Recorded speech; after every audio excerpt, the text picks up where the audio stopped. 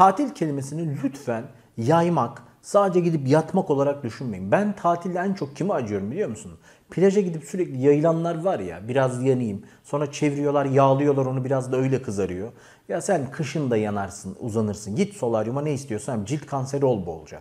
Ama o kadar ahmakça ki sırf plaja gidip uzanmak, iki kişi seni daha esmer görecek, alkışlayacak, 2 like atacak diye gidip orada saçma sapan cilt kanseri olmak o kadar ahmakça ki. Ama kitap okuyormuş gibi yapmana da hayranım bu arada. Lütfen mümkünse gez dolaş gör. Türkiye'yi gez dolaş gör. Yurt dışını gez dolaş gör. Türkiye'yi gez dolaş gör ki kıyaslayacak bir bilgin olsun. Yurt dışını Interrail ile gezebilirsin. Ki Interrail sana bir imkan veriyor. Hiç mi gezemiyorsun? Git 2 yıldızlı otellerde kal gerekirse. Ama emin ol, Türkiye'deki aynı bütçeyle yurt dışında belki 7 gün olmasa da 5 gün geçirirsin. Zaten Türkiye'deki tatil o kadar ucuz değil, merak etmeyin. Gittiğin her yerde hemen sarılıp welcome diyorlar, yapışıyorlar. Yani turiste yapışır gibi. Dolayısıyla benim size tavsiyem, lütfen yurt dışını görün. Nereyi görün?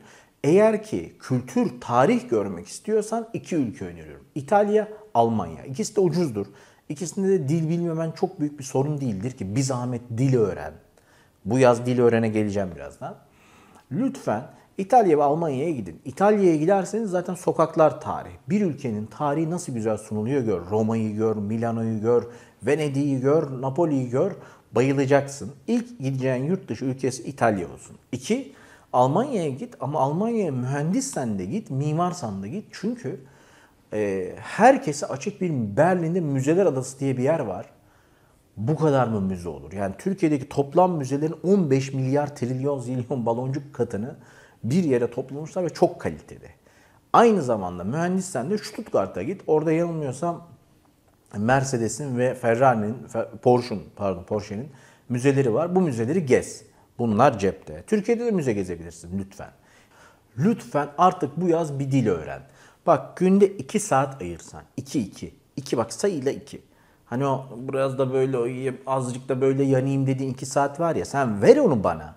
Ben sana bunu 90'la çarpayım, 180 saat. 180 saatte İngilizceyi yurt dışında çatır çatır konuşacak kadar olur.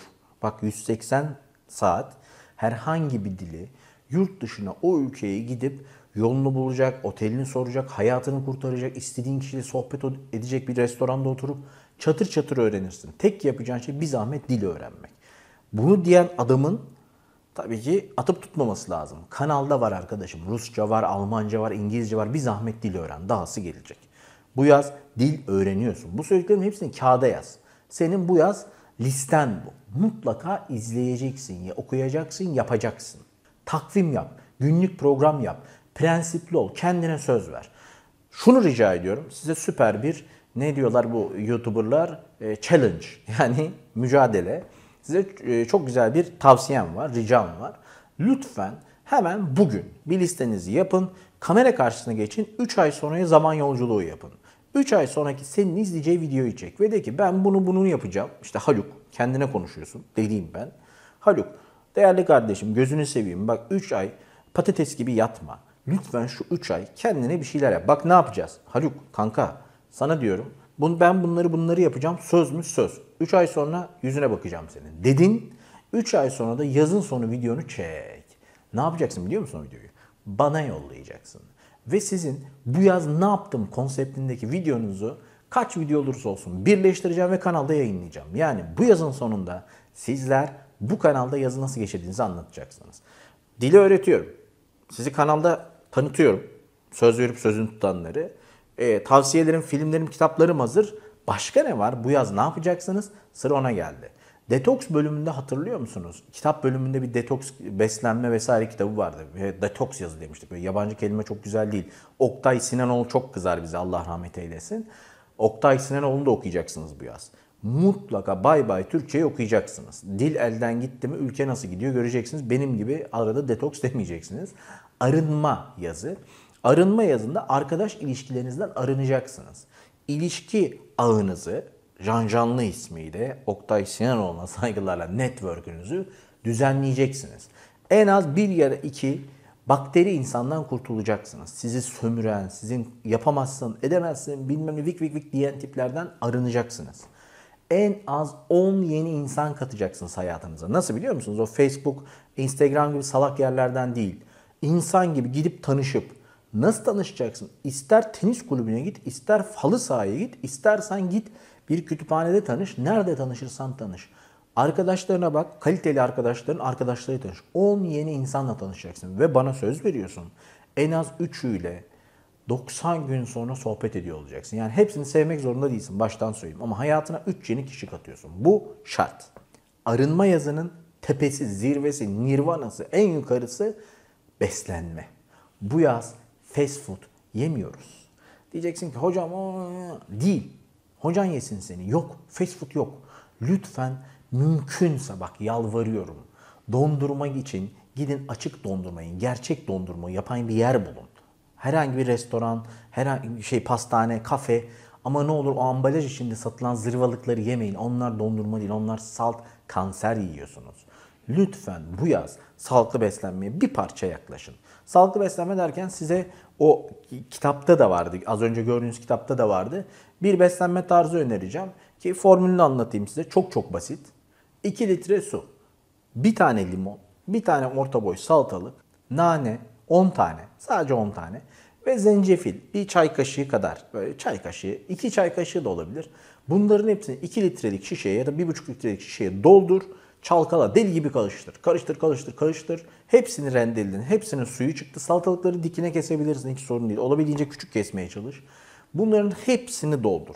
Bu niye? Çünkü vücudunuzun arınması lazım. Bu kilo verin bilmem ne diye değil. Bırakın kilo verme hikayelerini. Önemli değil. Kilo da verirsin.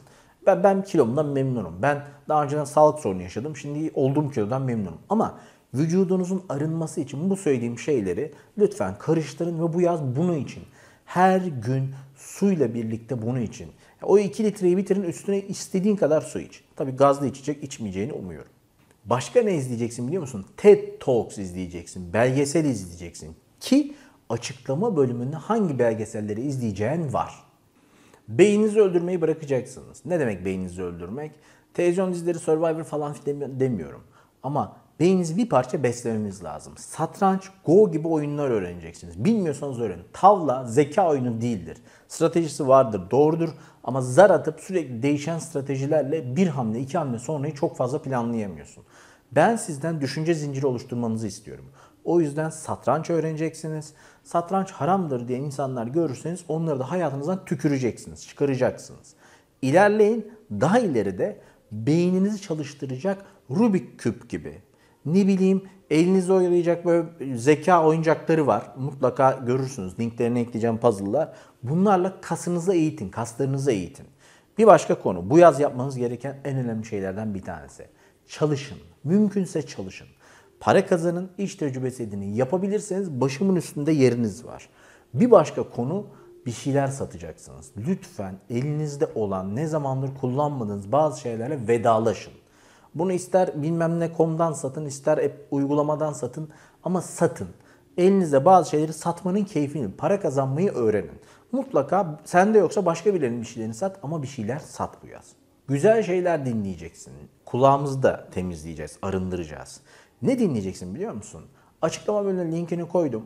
Podcast delileri var. Podcast ne? Böyle birileri bir yere yayın koyuyor. Türkçe konuşalım. Siz de o yayınları dinliyorsunuz. Çok güzel bir şey. Ama tiyatroyu kulağınızın içine getireceğim. Diyeceksiniz ki hocam çok fosilsiniz. Çok Allah rahmet eylesin ölmüşsünüz ama inanın TRT'nin çok güzel bir arkası yarın arşivi var.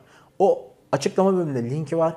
Arkası yarınları kulağınıza takın onu dinleyin. İnternet kotanız da az yer. Zaten bunlar ses dosyası. Bayılacaksınız. Bu yaz sizi kulağınızda tiyatroyla tanıştırıyorum. Daha önceden benim kuşamda olanlar bilir ama hiç dinlemediğinizde kesinlikle eminim bu kanalda yüksek bir oran arkası yarınları dinlememiştir.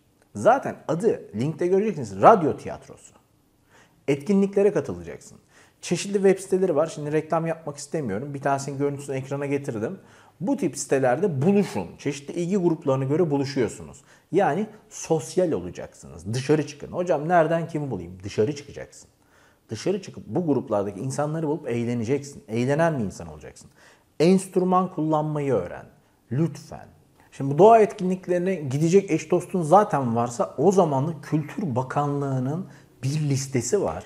Ki ben Kocaeli'de Serindere'ye gittim, Erikli'ye gittim. Çok yakınlarda çok keyif alıyorsun. Böyle dizine kadar suyun içerisinde 7 kilometre yürüyünce emin ol kafa çok rahatlıyor. Lütfen şu an ekranda gördüğünüz yerlerden herhangi birine o güzel değerli vücudunuzu kaldırıp bir zahmet gidin. Bir başka konu, bu yaz yapman gereken şeylerden. 3 tane kendine örnek insan buluyorsun. İdol demek istemiyorum. İdol yabancı bir kelime. Ama 3 tane kendine örnek insan buluyorsun ve o 3 insanın hayatını inceliyorsun. Yaşıyor olurlarsa daha güzel. Çünkü tanışma ödevinde var. Mümkünse gidip tanışıyorsun. Tanışamasan da bir incele bakalım. Bu adamlar niye başarılı? Sen zaten TED konuşmaları falan izleyeceksin. O yüzden iyi gidiyorsun. Ve kendin için yapabileceğin sorumluluk testi. Mümkünse, biliyorum delirdim gibi gözüküyor ama bu yaz saksıda domates, ya bahçen varsa bilmiyorum ama saksıda domates ya da çilek yetiştir. Bir şey yetiştir.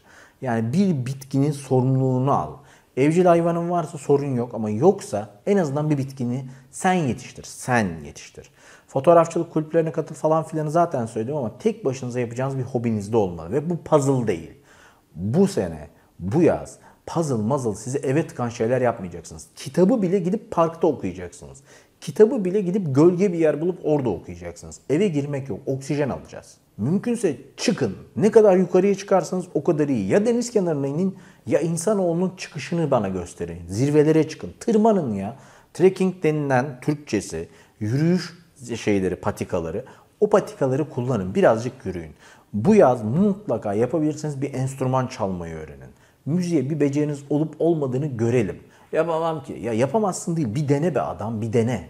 Yükünüzü atıyoruz. Bu yaz arınma yazı. Mümkünse uzun süredir yüzleşemediğin bir korkun. Mesela bir ameliyat olma korkusuyla yüzleş. Aradan çıkar. Artık daha fazla erteleme. Ne bileyim hemoroidsindir. Ne bileyim kıl dönmesi vardır. Bir şey vardır. Dişindir.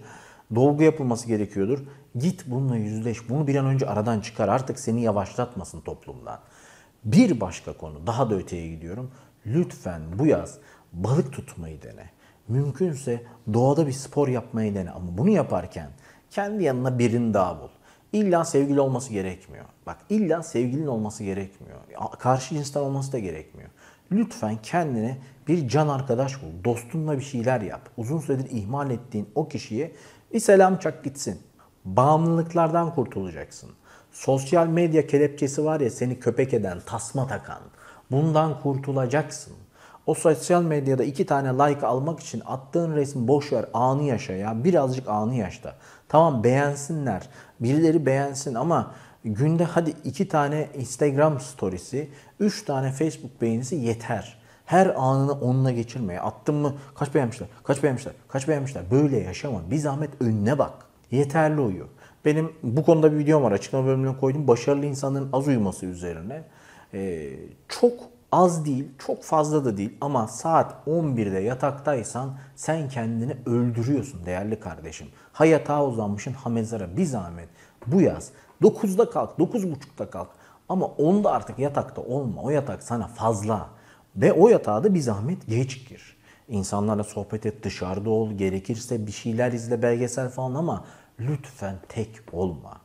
Mutlaka bu yaz yalanlarından kurtul, seni bağlayan bağımlılıklarından kurtul. Mümkünse kendini affet, yaptığın bir hatayla vedalaş, seni terk eden bir insanın acısıyla vedalaş ve bu yaz bir parça ileriye bak. Bu yaz senin gelişim yazın. Bu yaz eski senin, Allah rahmet eylesin, başın sağ olsun, iyi insandın. Yeni seni dönüştüğü, geçiş yaptığınız yaz. Sen 2-0 yazı. Bu yaz senin gemideki delikleri kapattığın yaz.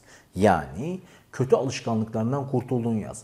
Biliyorum yapmayacaksın, sigarayı bırakmayacaksın ama en azından 1-2 tane kötü alışkanlığından kurtul. Evet unutmayın bu yaz yapacak işiniz çok. Umarım bana bu yaz şunu yapacağım diye yorum bölümüne yazarsanız, benim unuttuğum hedefleriniz varsa paylaşırsınız ve bana bir video çekersiniz. Daha doğrusu önce kendinize çekersiniz. Bir söz videosu.